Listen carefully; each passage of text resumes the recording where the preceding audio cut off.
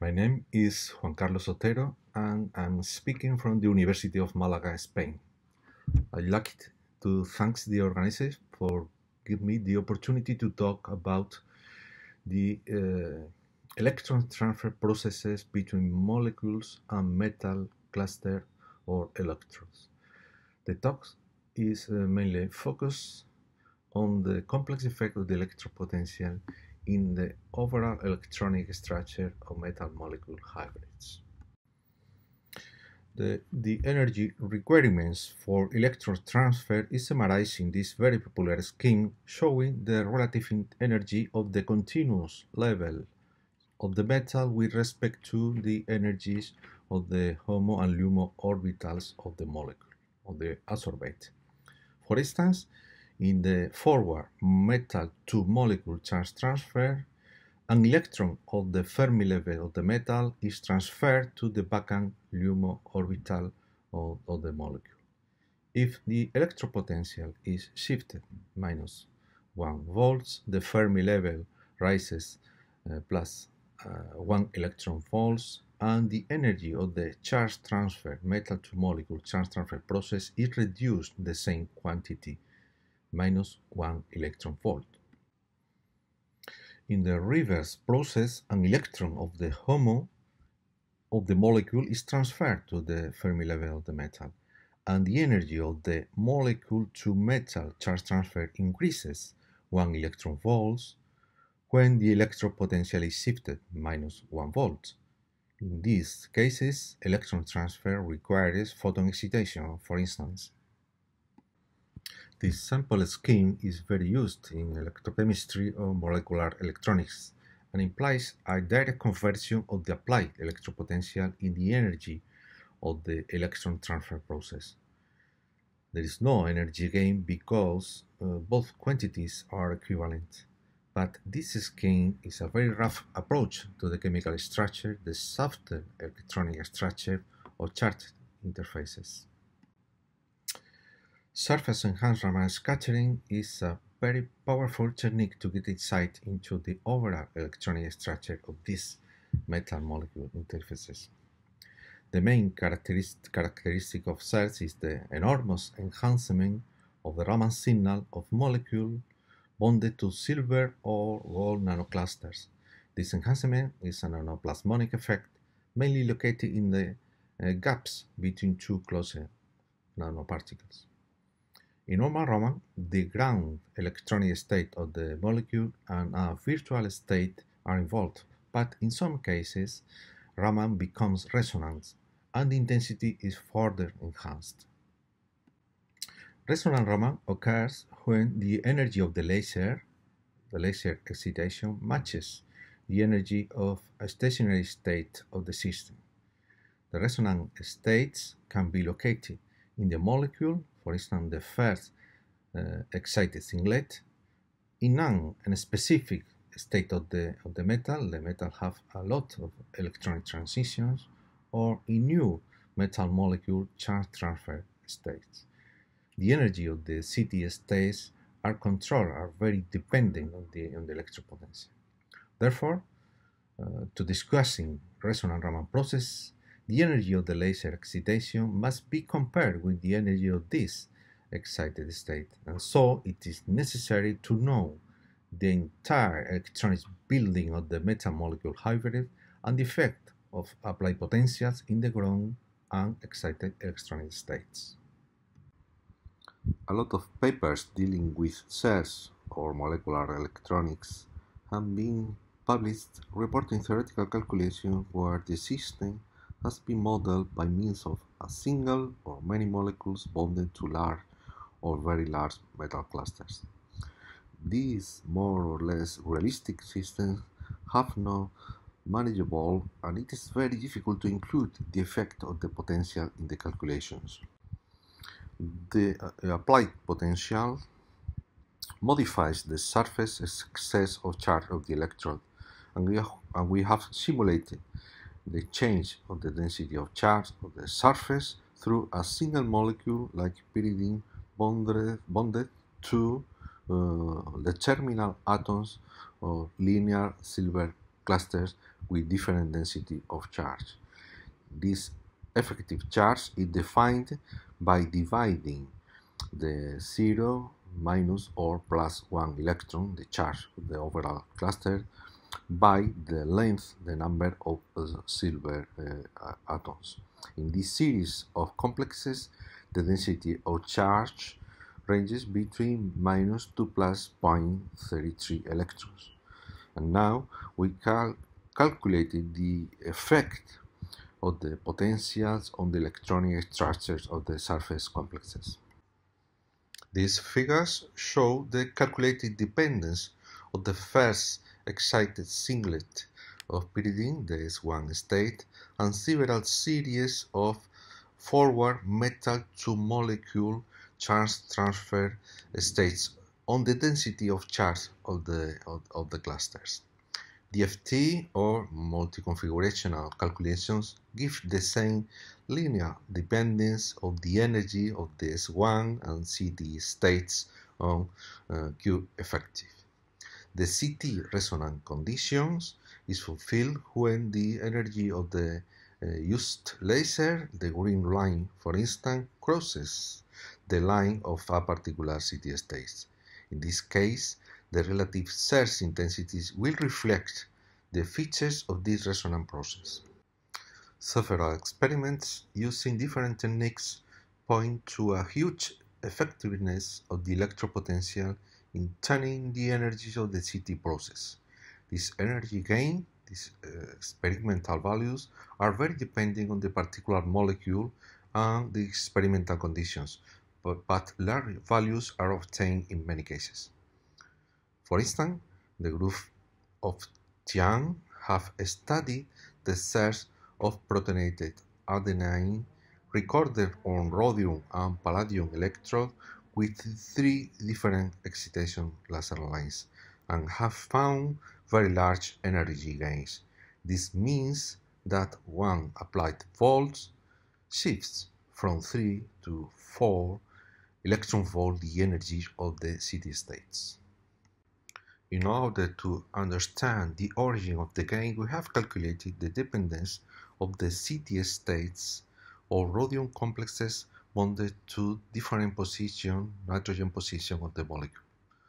All of these complexes bonded to nitrogen 1, 3, or 4 show a similar behavior with a large dependence on the density of charge.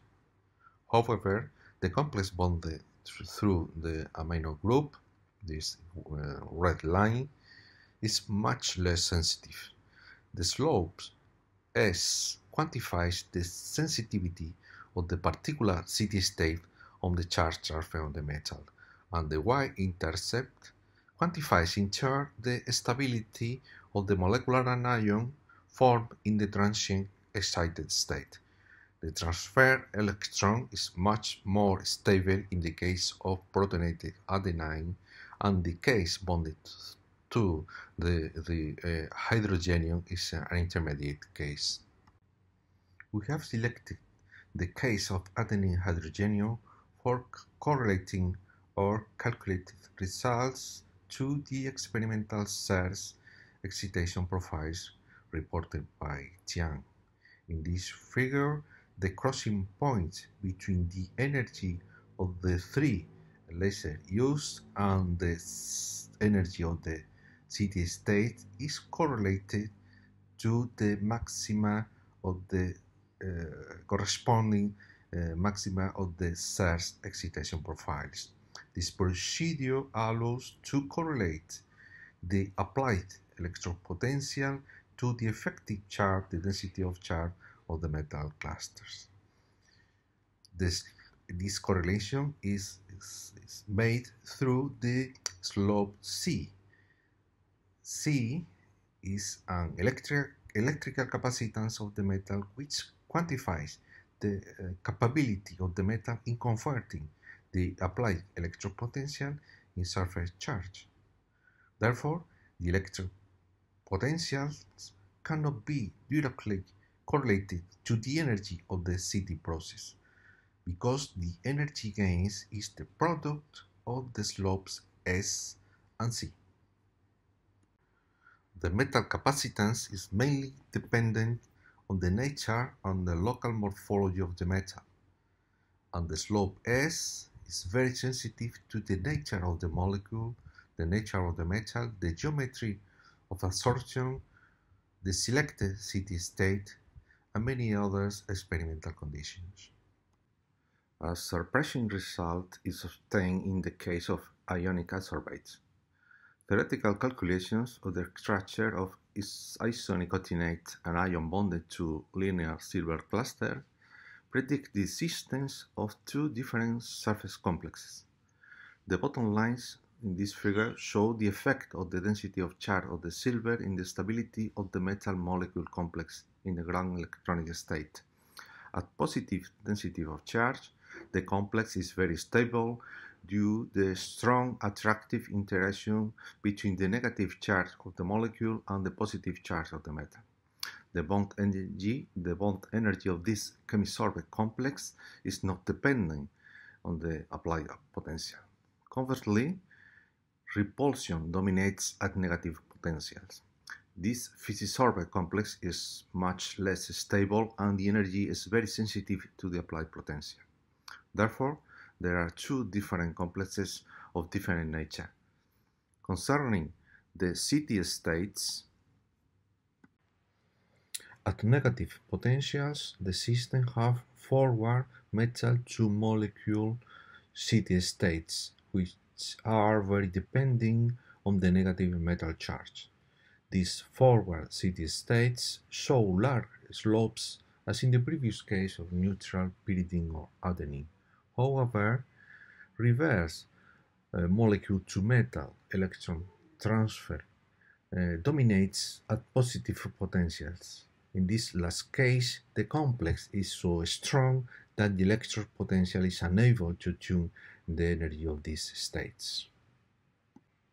Therefore, the discussed energy gain is not universal, given that the same system can show different directions of transfer, forward and reverse, and large or even zero energy gain values depending on the range of considered potentials. Obviously, these dual and opposite behaviors of the metal molecule complexes is more evident in charged molecules, but can go unnoticed in neutral adsorbates. In order to confirm the existence of physisorbate and chemisorbate complexes, we have revisited the paper by Billman and Otto about the effect of the electron potential on the size wave numbers of the CN stretching vibration of cyanide solutions using sulfate as electrolyte. The figure shows the surge frequencies of CN recorded at different electron potentials, and three different regions can be seen. The frequencies remains almost constant in region A, but shows a significant dependence at the electron potential more negative than the potential of zero charge of the silver electron in region B. But a sudden jump is observed in the frequencies more positive than minus 0.2 volts.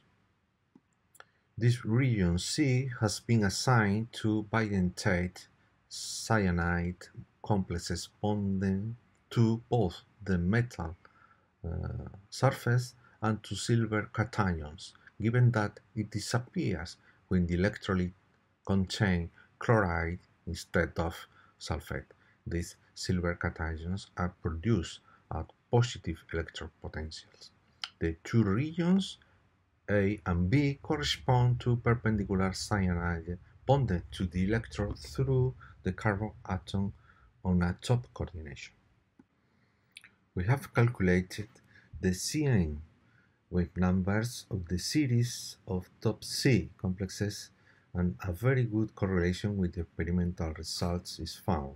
A flat dependence is predicted at positive charge in good agreement with the size wave number recorded in region A. But the calculated frequencies show a sharp dependence on Q effective and negative values, given that it corresponds to the very polarizable physisorbate complex of region B. Summarizing, metal-molecule interfaces are complex systems where the electron potential plays a key and non-trivial role. A single molecule can show a complex behavior depending on the sign of the charge of the electron. The applied potential is able to modulate the properties of these hybrid systems and can select two different electronic structures which control all the properties in the ground and excited state states. This conclusion offers new unexpected possibilities of metal-molecule interfaces which can be useful to better understand many basic processes in electrochemistry, heterogeneous absorption or catalysis, or for improving the devices used in energy conversion or in molecular electronics. Thank you very much for your kind attention.